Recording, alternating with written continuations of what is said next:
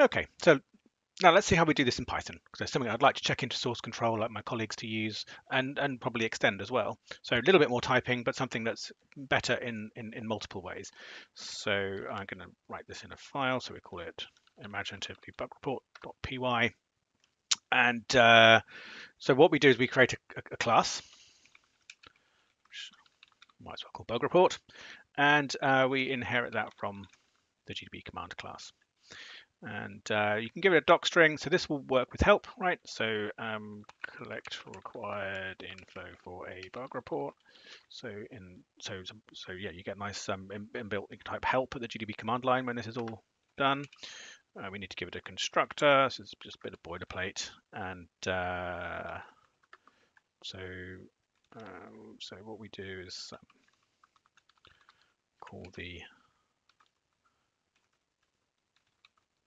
superclass constructor, and we give it a name and a command. Confusing, this is called a command class, but there's different ones. So there can be maintenance commands, and there's the obscure commands and various things.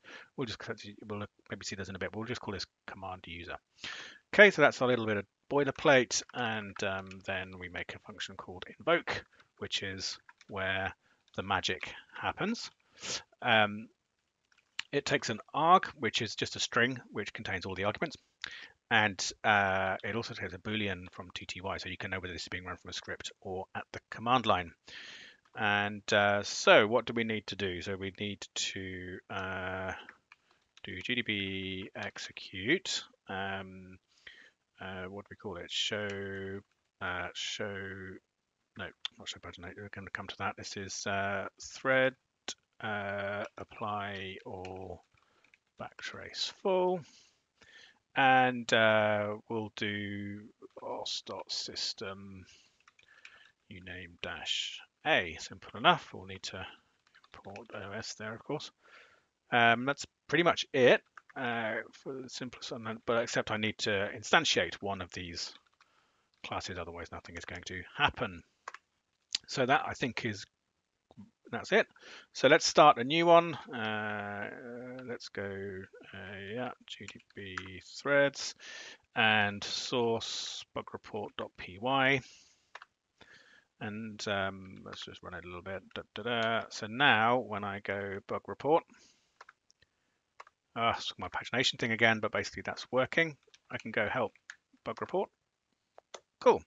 So pagination. So as we remember in the user-defined command one, there's a bit of a hack. We just turned pagination off with a hammer. And if we don't want it leaving pagination off, so maybe we turn it on before the function ends, but then maybe somebody's turned their pagination off and they find typing bug report always has the side effect of leaving their pagination on, not what we would want.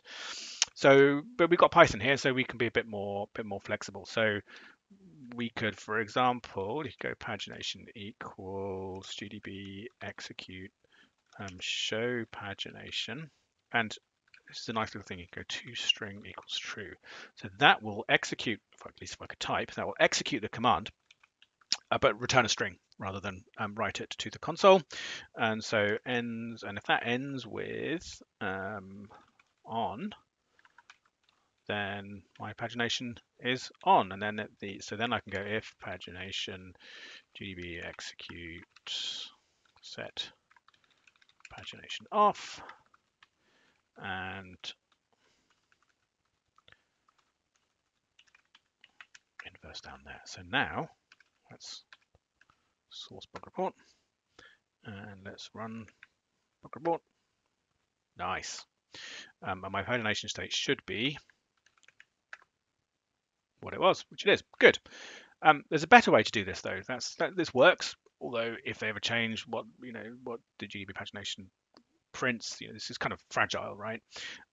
So a better way to do this is GDB parameter pagination, right? So to show you what that looks like, so Python p equals GDB parameter pagination, Python print p. Okay, so that's a bit nicer. Now, also, we want to log it to a file, of course. So we could do the same gdb execute set logging file. That would work.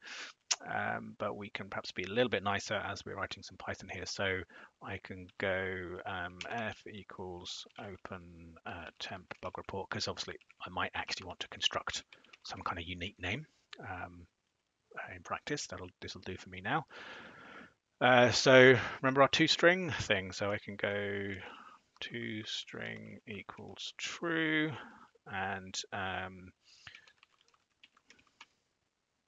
got that. And here I'll go, well, now we'll go f.close, and we will do what we need.